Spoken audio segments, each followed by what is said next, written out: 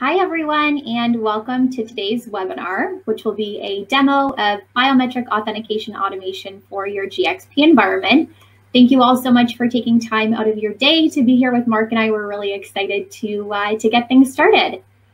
So for those of you who are just joining, I know I see some people trickling in. My name is Emily Patterson, and I am part of the distribution team here at Grantek. And on the call today, we also have Marc Diament from Integral Biometrics. Mark, you can skip forward one slide. Okay. Excellent. Thanks, Emily. Yeah, of course. So it's my pleasure to introduce you to one of our partners. Marc Diament and his team at Integral Biometrics have been working with us to bring a key component of a Pharma 4.0 strategy to our customers. Along with the development of sophisticated equipment and software systems to improve factory automation, comes the introduction of more authentication and security requirements.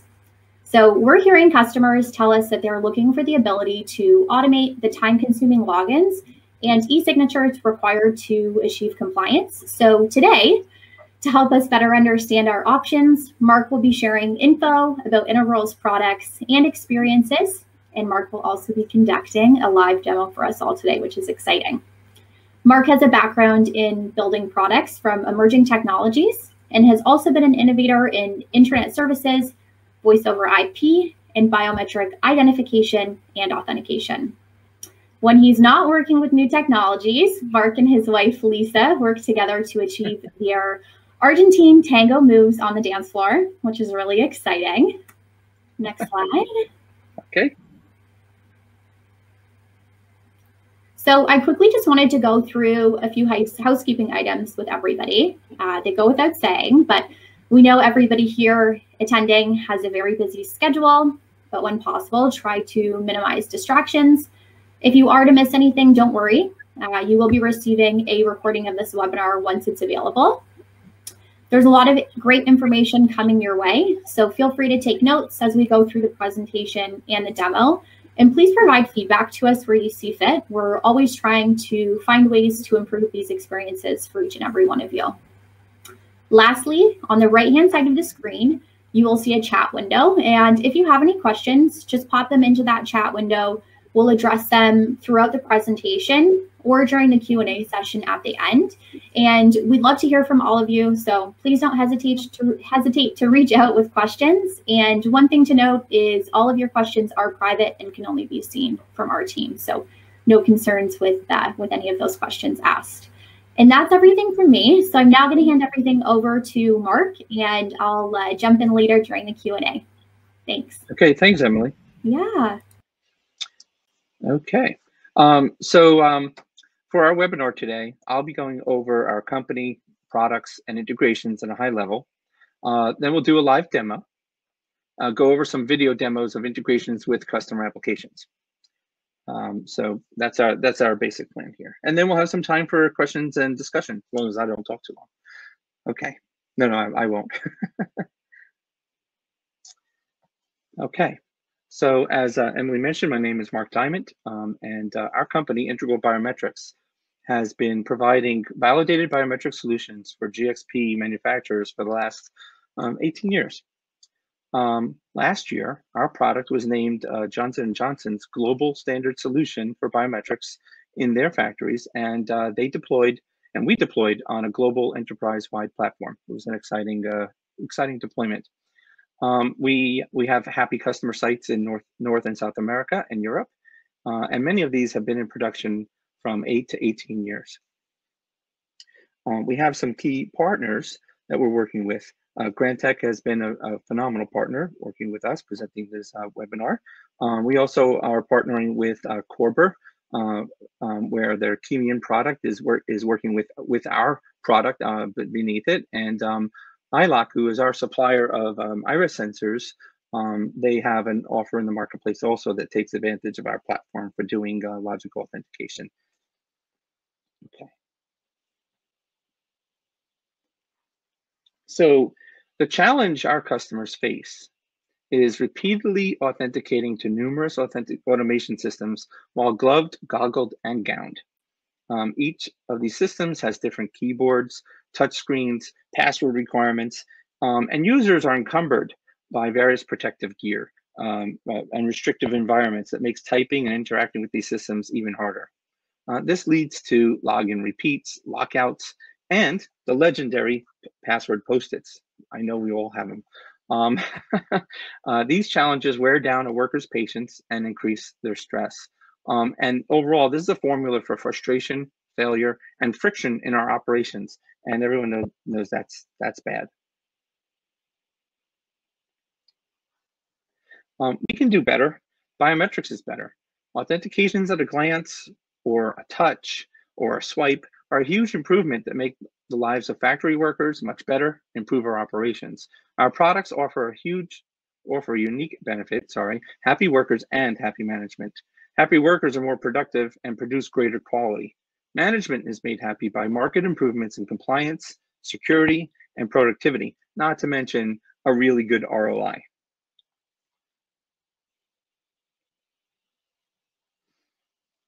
Let's take a look at our solution at a high level here. And I know this is a very high level. I won't be showing any architecture diagrams today, don't worry. We offer what we call a biometric authentication, automation, and integration platform. We enable logins, e-signatures, password updates via biometric matching with selected sensors and technologies in a common platform integrated with the most common applications on the shop floor, such as manufacturing execution systems, ERP systems, ELIMs, such as things like LabVantage, HMIs, doc management, things of this sort. All the different things that are part of your supply chain.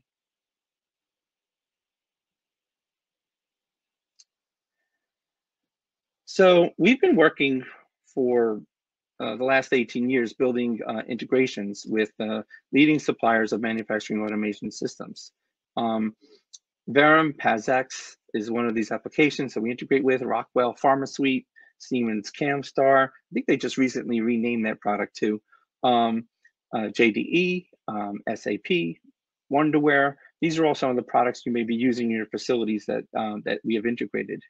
What we do is we take our learnings as we integrate this new technologies and we codify these methods into a collection of toolkits and what we call navigators that are designed to deliver rapid integrations.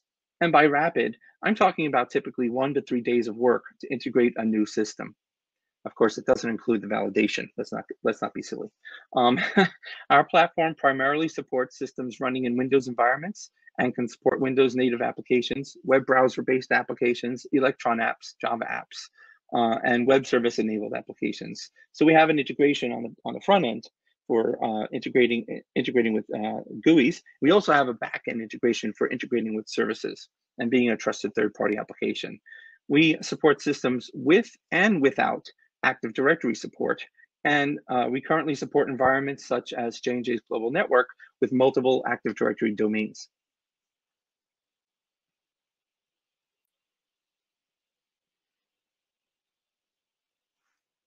Okay. So our products offer a rapid return on investment. Our customers have conducted Kaizen studies over the years to determine the cost of manual logins, e-signatures, multi-e-signatures, with regular keyboards and with touchscreens. In clean rooms and ATEX environments, these numbers go up due to specialized equipment and protective gear.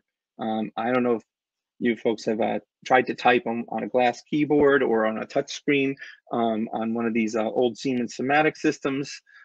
It takes a little while to actually just enter a basic password, and we've seen workers when asked to demonstrate access to these systems make repeated mistakes trying to log in to these systems. And we've also noted that they keep their password shorter on these systems because they fail to log in so many times.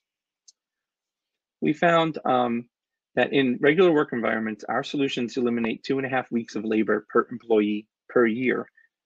And in places like shared packaging lines where changeovers impact downtimes during reconfigurations, we've delivered significant productivity gains of 6 or 7% by speeding up changeovers by 3 to 4 minutes per changeover. If you consider the added value of eliminating lockouts and other authentication-related delays, and the administrative costs of doing those things, a strong value proposition seems clear.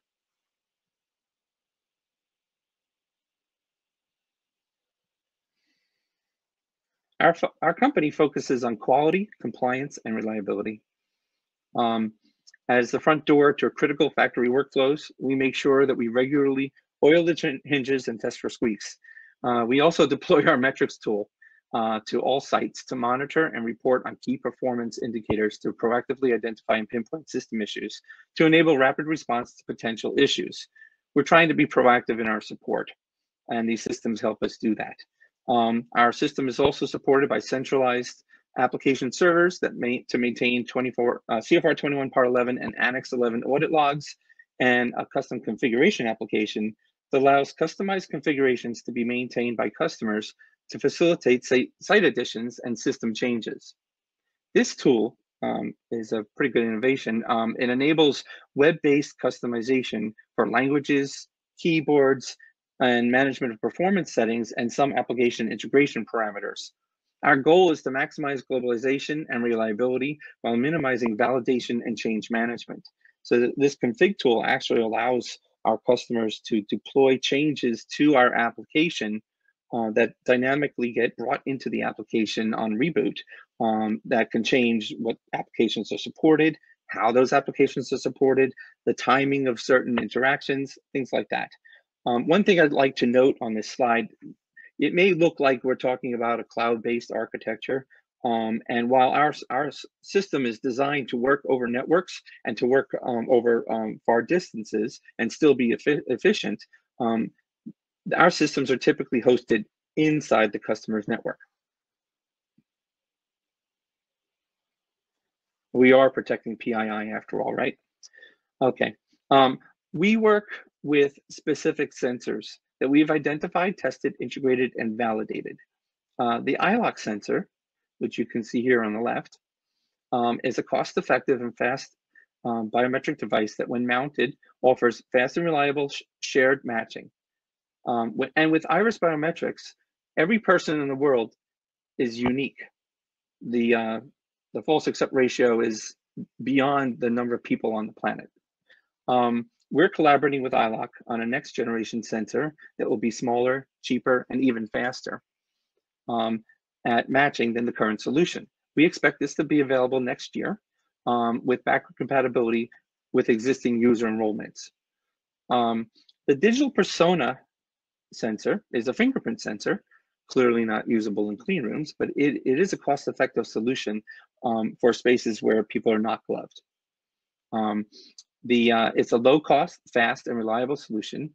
We also support Lumidyme finger vein sensors and capacitive sensors as well that work within our environment.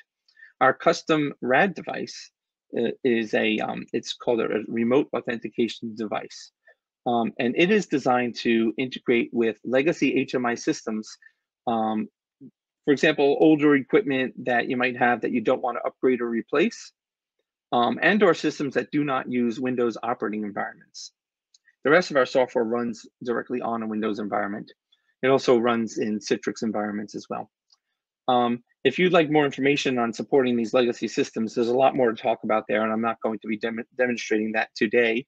But it is a rather innovative product that can extend the life of your validated systems on your shop floor. We've also recently developed a solution for smart card or RFID-based authentication. This will support wearable bands and smart card RFID technology-based tokens and devices. With our platform approach, we can offer a unique multi-factor biometric authentication by mixing and matching biometric and smart card identification models to offer an enhanced two-factor authentication experience. As a matter of fact, e-signatures are often in our solutions broken down into two steps. First, an identification, and then a signature. And those two steps can be executed with the same biometric, one after the other, two separate matches, or it can be done with one biometric and then another biometric, or a token and then a biometric. So it offers some nice compliance solutions there and extra authentication capability. Okay.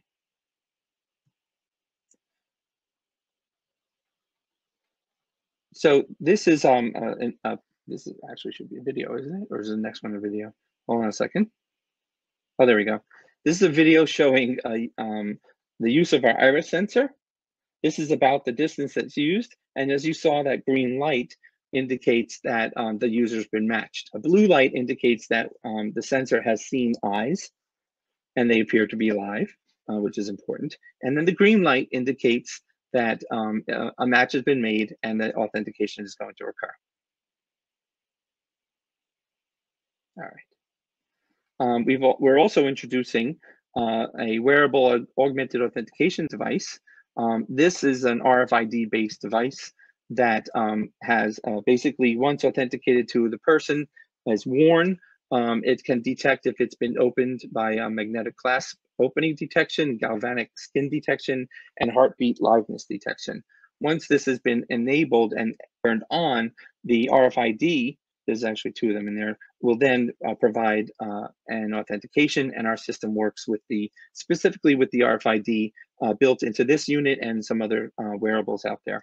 When I show you the RFID later, we'll just be using a token that has the same exact tech that's inside of it rather than the device. All right, speak of the devil. Okay, so now with that, I'm going to,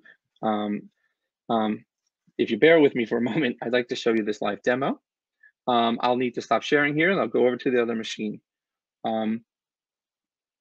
Let's do that. Okay, so I'm gonna stop sharing my screen here. I'll go off video here. Okay, you guys can still hear me, I assume. Okay. Now, this system here is, oops, it's gone dark. There we go. All right. So this is a Wave computer from Systec Solutions that was provided to us by the folks at Grantek to install our software and also prove in our system and show how it would work on such a system that would be used in clean rooms. As you see here, we have an iris sensor. We also have a fingerprint sensor, and we have an RFID reader and a token. And so here is, this is actually the login screen for our config tool, which we'll be logging into. So I'm going to just use the iris sensor first. And I look into the sensor. This is a match. And then we log in. Now my alter ego Marco has been logged into this system. And I'm going to log out, go back home. And now I'm going to use a fingerprint sensor. This is showing that we got a match. Now we've logged in, and now we've done a fingerprint match. All right. And what's nice about this Wave, it has a really nice touch screen that's very responsive and easy to work with. I really like it. Plus the screen is bright and big. And now this is the RFID token. And I'm going to put that on its reader. And the login is completed. So as you can see, the logins are quick. The biometric modalities all work with the system. This our application installed on the system very easily. And I don't know if you guys know Compliance Wire. Oh, sorry, I'm going to just go to Compliance Wire here. This is a learning system that Johnson & Johnson uses that we've integrated as well. And we can do a biometric login here as well, just to show you that we support many different applications. Oh, hold on a second. It actually, what it did was it logged in here. So now if I undo that, you'll see it log in here. There we go. So now that's logged into Compliance Wire. So the application can automatically detect which, our application can automatically detect which applications are here and then decide how to authenticate. And you may have noticed that that had three things: a username, a password, and a company code. So our application is capable of using domains, company codes, all sorts of different custom criteria for facilitating authentications. Okay, I think that's that does it here. I'm going to just go back here.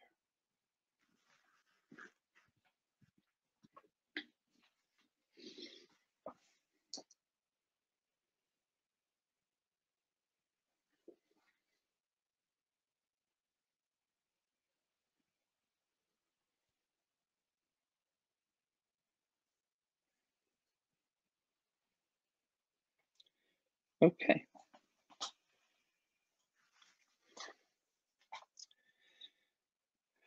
All right, good. So I'm back here. As you can see, the live demo that system works very nicely.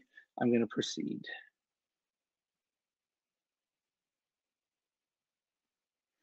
Okay, so for some other demos, what we have here is we have applications that we've integrated that we don't have access, we're not going to provide access to during a demo like this. It requires, some of these systems require being on a customer VPN and interacting directly with their dev and QA platforms. And so we don't tend to do that when we do demos like this. So we have some videos to share.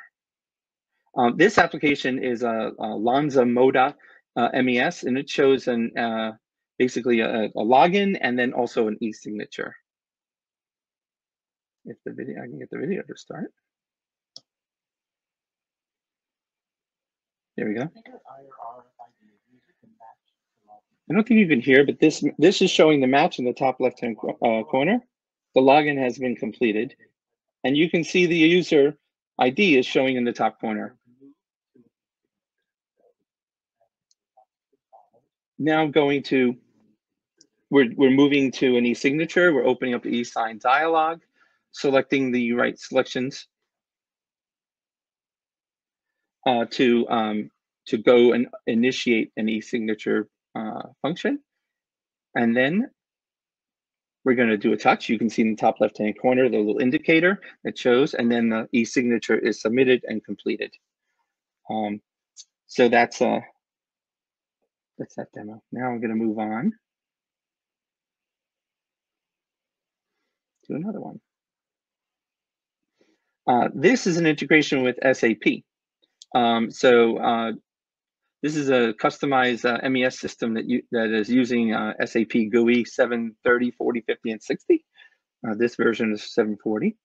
And you can see any signature has been completed here. This is a multi-stage e-signature that's been fully automated to go in one step. So step one was to put the username in. Step two was to put the password into the confirmation screen. Typically, we break that into multi-stages so the user can enter a reason code. And actually, even that one, later on, that was actually changed to have two steps, two authentications, one for each step. All right. This one is using Camstar, and this is sorry for my messy desk there, but this is using multiple biometrics. I don't know if you guys can hear this. I'm going to turn the volume up. Using the Integral IBI7 product, using fingerprint and iris. First, I'll log in with my finger. Here's my match. Here's my login, and then Camstar will do its thing. Okay. And log out. Okay, now I'll use the iris sensor. This is the bonus iris sensor. I'm going to look in here, and you'll see a green light when I get my match. The blue light indicates it sees my eyes. Green light indicates a match. And then the login's completed. So I don't know if folks are noticing, there's a little flickering light that you see in the iris sensor. The video cameras accentuate that light more than it looks to a user who's using it. Those are low energy, near infrared lights that are basically illuminating the iris and making unique colors show up in the iris that creates a higher level of uniqueness than natural light. And that allows for a high certainty of matching. This is why iris sensors are not just used, they don't use a typical camera. They're a little more expensive than some typical webcams and things like that, because they have, not only do they have specialty lights for illuminating the iris, but they also have a camera that it has functionality built into the chip to identify iris, the actual iris part of your eye, crop that, analyze and process it, and then do matching based on that that information that's been digitized and encrypted. I don't know if folks are using Antares Vision serialization. This is a very short demo. The interesting thing about this demo is that we did this. I was in New Jersey, and the system was in a facility in Beers, Belgium, actually in a secure network part of it that we had, and we were VPN'd in. And so the sensor that we were using was here in New Jersey, and we used technology to network the sensor into the J&J network and host it on this machine. To this machine, it looked like the sensor was connected directly into its USB port. And so let's do this video. Okay, I'm going to log into Internet. I'm here in New Jersey with my sensor. So I'm going to touch and log into machine. Here's the touch. Here's the login completed. Now we'll just wait for Internet to process the login, which is just it. Thank you. Okay, so you can see it takes a little while for some of these systems to actually process their logins, which is fairly common for these applications. The credentials get passed in rather quickly, and then the system has to authenticate the user. You guys might have noticed some interesting graphics on our slides, looking kind of like a video game. And what we've done is we've actually built a video game. So we brought a team of developers together and designers, and we developed a video game to be used for many different purposes, but mostly to facilitate change management. Since you're here in this webinar looking into biometrics, I assume that most of the folks here are innovators, and they are used to introducing new technology into a pretty conservative space. The pharma and life science manufacturing space can be kind of conservative, and users have all sorts of concerns. Management has all sorts of concerns. So change management is very critical. And so we've developed this game to allow you to introduce this product. It also acts as a training tool. So as the user encounters many different scenarios in which they need to authenticate, in which they deal with every day in the factory, they're now using biometrics instead of using passwords or swipe cards. And so the gameplay brings somebody into the lobby, as you see up top. They then go through a secure station and authenticate there. They go to a training room and they take training on how to use the iris sensor. And they also learn about the privacy and security built into the system to protect their data, because that's a fundamental part of our product is the architecture, AES 256 encryption, the different transport encryption from the storage encryption. These things all work to ensure that biometric data cannot be lost. And also, even if it is, if some person gets into a database, that data is useless outside of the space. It's basically just bits. And if anyone wants to go into that further, I'm happy to set up a meeting and talk to you about privacy and security. But we train users on privacy and security of the system so they understand how important that is and that they're well protected. And then they go in and they get gowned up. They go through a gowning process. We could actually turn this into a gowning class, training on gowning, but they have to open their locker using authentication with biometric. And then they go through corridors, avoiding the robots that are roaming the corridors. And then they go and they work here in the mixing room by working with a simulation of a PASX HMI. And we basically use the elements of PASX screens that you can see up here to implement an HMI. They interact with the HMI. They do a mixing job. They have to do an e-signature to sign off on that, and then they can complete. And then at the end of the game, we have a survey of several questions that allows us to gather feedback from the participant on their experience of using the biometrics, of learning about it in this way, and how they feel about the introduction of the product into their facility. So it's a very useful tool here. And also the user has gotten about 11 or 12 chances to work with, especially the iris sensor. Fingerprint sensor, you learn faster. Iris sensor takes a little longer to figure out the distance, how to hold it, things like that, how to approach the mount, things like that. And the more training that people get, the better when they get on the floor and they go to work, it just works for them because they've done it. Okay, enough about that. ATEX environments. We also support ATEX environments. We've been working with Pepperell and Fuchs to design a nice enclosure for ATEX environments, and they are in the process of certifying a design for working with our sensors. They have evaluated our iris sensors within their enclosures, and they're moving forward with a project. We have a project that actually at Johnson & Johnson, and then they're also working with us to introduce additional projects for ATEX environments using our sensors. These have been tested with 1/4-inch lime glass, and different enclosures, different hoods. I think you saw in the live demo that I did it with safety glasses. We get safety glasses from almost all of our customers, and we bring them, we get them here, and our testers work with them regularly to make sure that we don't encounter anything that offers challenges to our iris sensor. So far, we've done well with that. Okay, and we've also done extensive device testing with a diverse user base and diverse protective gear, like I mentioned. So different people of different races and backgrounds have different anatomies that can actually impact biometric authentications. And so we've done significant testing with people with all different backgrounds and characteristics.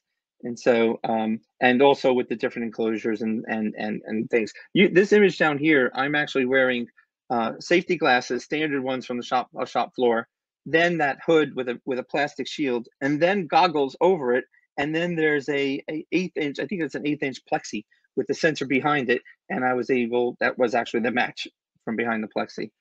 So it's really very good. And we only had one failure. That's my pooch. It does not recognize dog eyes. We tried. Okay, so we really believe everyone should be using biometrics as a competitive advantage.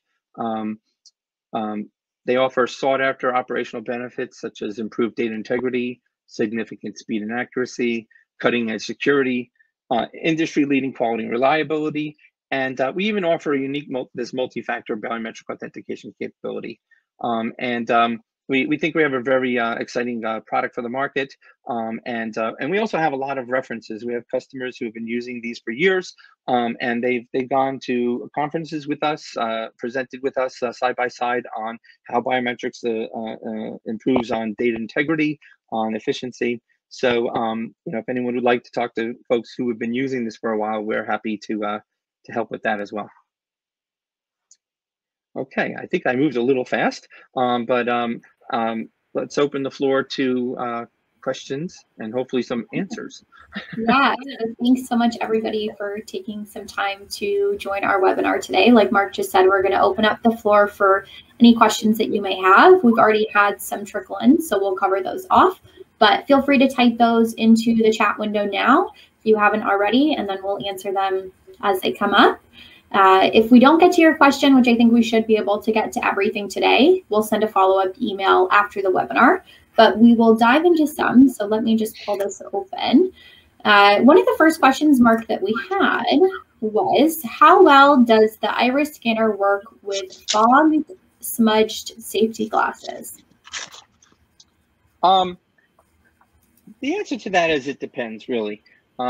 We've worked with a lot of different glasses. This one's not looking so great. I could try it over there, but it depends. Here's the thing: if we can see in, we can match. If we can't see into the user's eye, and if actually what we usually say is, if the user can see out, we can see in.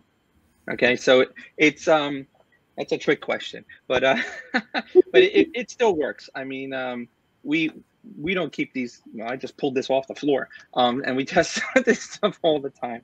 But yeah, it depends on how bad the fog and smudging is, because we can't work magic. We still have to have a clear view of the eye in order to do a match. Perfect. Okay, great. Another question that we had is your solution implemented with Okta authentication? So OAuth and SAML are common authentication schemes. We do not currently have an integration with those. We do have an infrastructure to do it. We've been looking for somebody who wants it in order to do it. We have a very loose integration with it where, for example, Okta and Ping ID will display a dialogue, a common dialogue for doing all authentications. And that common dialogue, we can integrate with our client and submit credentials to that common dialogue and store the credentials for that dialogue specifically. And we do that currently for one of our customers. But in terms of a direct OAuth or SAML support on the back end of our system for authenticating users through those architectures, not yet. But we'd be very, very happy to do it. Perfect. Okay. And we, by the way, we have all the libraries and communications architecture components in place to do it. We've looked at a lot of the different designs. We've looked at FIDO2 for years. We've looked at Okta. We've looked at Ping ID. What's the other one? OpenID. And we know what we need to do. We just haven't had an opportunity yet to do it. Perfect. Okay. Great answer. Next up is, how do you address privacy concerns for iris biometrics? Okay. So first of all, education and training. So everybody asks about this question. You have to have a good plan for education and training. You have to have specific documentation that outlines for your users, for management, for labor representatives, for legal. All these folks need to have basically communications that's consistent and clear that explains how this is done. What we have from a technology architecture is iris matching is done through digital templates. So what happens is the iris sensor scans the eye, identifies the iris image. It then analyzes that image and turns it into a hex series of data that then represents the unique characteristics of the iris that it's seen. All right, it encrypts that data using TLS 1.2 and sends it to a matching server. The matching server is storing enrollment templates that were generated through an enrollment process, and those are encrypted and stored using AES 256. When those templates are kept in memory on the application server to facilitate quick matching, and when a new template comes in to the matching server, it is compared to the list of known iris templates, enrollment templates, and a match is generated, or a probability of a match is generated, and then the ID of that match is then sent into our system. So the encryption of the AES 256 encryption of that data is done using certificates on the application server, not on the client. I hope that was clear. I usually like to do that answer when I'm, looking somebody in the eye. But I can tell if I talk over their head or, whatever. But if whoever asked the question, I'd be happy to have that conversation with you anytime. We can go into it deeper, and we have a whole set of, we take change management. I think you might have noticed we take change management very seriously. Our VP of compliance was actually our first customer. So our VP of compliance came out of Ethicon, where we implemented our first deployment a very long time ago. And he was deploying MES. He deployed our biometric solution in that facility, and now he is our VP of compliance, and he works with us to always keep the voice of the customer, the concerns of the customer present in every design session that we go through. And change management, we have a whole set of slides and documentation to help you do change management. We've even done times when we go on site and we do pre-pandemic. where we just go and we do session after session after session with folks, answering the questions and making them making them comfortable with what is coming. But we really encourage a campaign, a marketing campaign that introduces the product.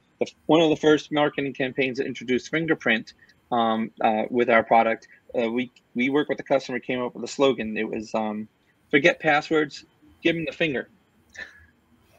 And this takes the sting. You know, if you're clever, you can take this sting out of people's concerns, and that starts you down the road of success. Great. I love that. That's a good one. That's our pens. We put it on our business cards. Brings a good laugh, I guess, for everybody. Yeah. Some more questions have come in, Mark. So sure. Where is biometric registration data kept? Is this integrated into Windows? Okay, so our enrollment data is stored in a MS SQL or Oracle database.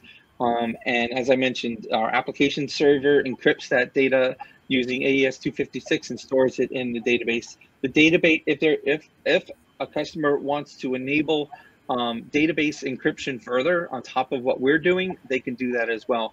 We do not store biometric data in Active Directory. We store it in our own store because we need to.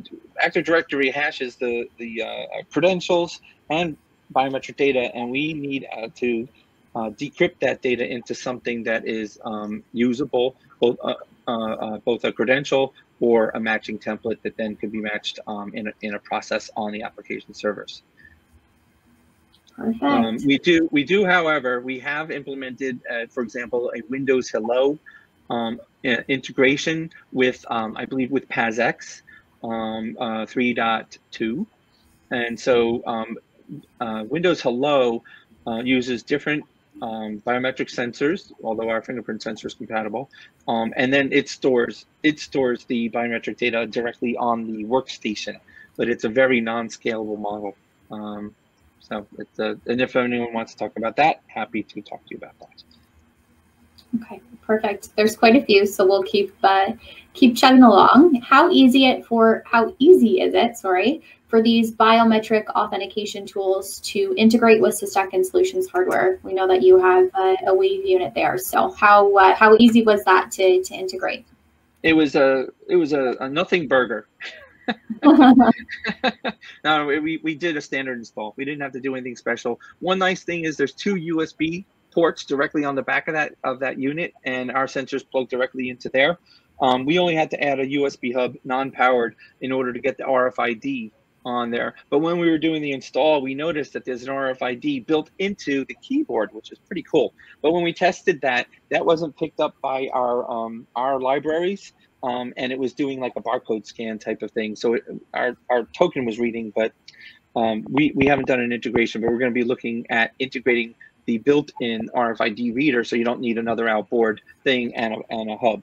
The application install was straight up, just follow the RIQ, and there was nothing custom we need to do on it.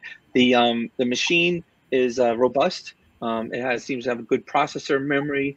And drive. So the performance, as you could see, the performance was excellent. The application server that we're using in that demo is in Ohio. It's not even in an application server here in New Jersey. We're in New Jersey. This is here in my home network. I've got a 200 meg cable connection, actually going over a VPN to another supplier and then back out. But then it's going to Ohio for the application server. So as you could see, the performance was excellent. In a factory, we've seen in factories where they have like 1 and 2 millisecond latency between the shop floor and the data center. The performance is pretty remarkable. But those machines took nothing special to integrate and to install on, and seem to be fully functional. Great, perfect. So on the topic of that, does the RFID or RF wristband require storage of personal data? So the wristband, this is the Ionosys wristband, right? And I showed, and what they do, there's two parts to it. One is the band itself, which has two different RFIDs that get activated. One can be used for access control, and the other one can be used for authentication to applications. And the way we enroll, when we enroll these devices, our enrollment process, in order to add an iris to an enrollment, a user must match. You can't put an identifier into a user profile. The user must match in order to get tied to a set of credentials. Same thing with the RFID band. The user must match in order to get tied to a set of credentials.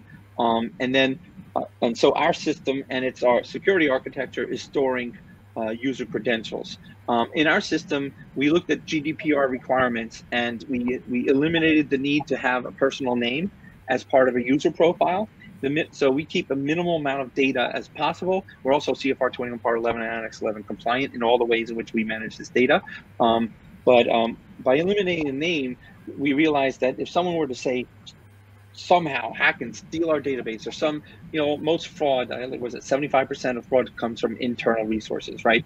If somebody were to hack that data and put it out there on the internet, well, that's a scary thought. No, they would only have an ID, a numeric ID, which, I don't know, how do you know who that is? You have to go back to the corporation and hack the rest of their data, right? And then you have biometric data that's encrypted and encoded, and that data is just a long string. It's just a 3,000 character string that you need to figure out how to use, and you don't even know what that is, right? And good luck decrypting an AES 256 encrypted data set. That's not really possible with the equipment we have available today, unless you set up a giant Bitcoin mining operation across the world to try to do it. And even then, I'm not sure that's going to work. Anyway, but the RFID device itself has no personal data on it. It just says RFID data on it. And what happens is it gets biometrically identified with a they have a little unit that has a palm vein biometric and a heartbeat thing, and then it matches the user to confirm, and then it's inside the architecture. It says this RFID ID is linked to this biometric identity inside the system, and then that's shared between the architectures, and then the person has already matched to link that RFID ID to our list of credentials. And so now when they go off on the floor, all they're doing is sharing the RFID ID when they swipe, and then our system is pulling credentials based on that. I hope that answered your question. Perfect. I'm sorry, it was a little complicated, but these things are a little complicated. Awesome. Okay, so there was another question which I think we would have kind of already touched on, which was how much battery backup does the iris scanner have, or iris sensor have, sorry. I know we touched on that it's a USB connection, but maybe you could kind of explain that a little bit. Okay, so I'm going to answer that in a strange way. So I mentioned the RAD device that we developed. That's built on a Raspberry Pi platform, Raspberry Pi Zero, and this uses 5-volt power that's provided over a micro USB port. Okay, so this gets a 5 volts. What we do is we plug the sensors directly into this device. So the sensor plugs into here, and the power and data plugs in here. All right, and then so the sensor is powered by the 5-volt USB connection coming off the computer that is powering this Raspberry Pi device. So it requires rather low power in order to operate. This can be actually fitted with power, battery backup power, as well to support the device. But typically, when you're losing your power, you lose your network, and a lot of this stuff just goes by the wayside. But if you have backup on the computer system that it's plugged into, then that backup provides power to the sensor. They're not a high-powered unit. We do have all the specs available for their power utilization, for the specs of the low energy and near infrared light for folks who want to look into the safety of that. That has been analyzed to the 9s and 10s. But I'm not sure if I've answered the battery backup question that well. One other thing that we have learned about, or kind of figured out with the sensor, is that for places where you're in a clean room and you have the sensor, and if the sensor fails, you need to be able to continue to do work. We can actually plug multiple sensors into a single system. And then if one sensor fails, the other sensor can pick up the work. And so you can have multiple iris sensors, and if one device fails, the other one will continue to work. So that does work as a redundant solution. So I don't know if that really answers your question. I'm trying here. Yeah, well, we can always have follow-up calls need be. And I think those were all the questions as of right now. If you do have any other questions, feel free to pop them in the chat, and we will be able to follow up after the webinar. But we just wanted to say thanks again so much for everybody taking the time out of your day and joining Mark and I. Just a reminder, you can reach out to us via info@grantek.com. And you'll also be receiving a recording of this presentation once it's ready. Mark and I are both very active on LinkedIn, so feel free to connect with us and stay in touch. And thank you again, Mark, for being on the webinar today and delivering all that amazing info. And thanks again to everybody who did join. You're welcome, and thanks for setting this up, and for the Grantek team and doing such a phenomenal job at presenting it and bring it to folks. Thanks, everybody. Absolutely. Thanks so much, everyone. Have a great rest of your day. Take care. Bye-bye. Bye.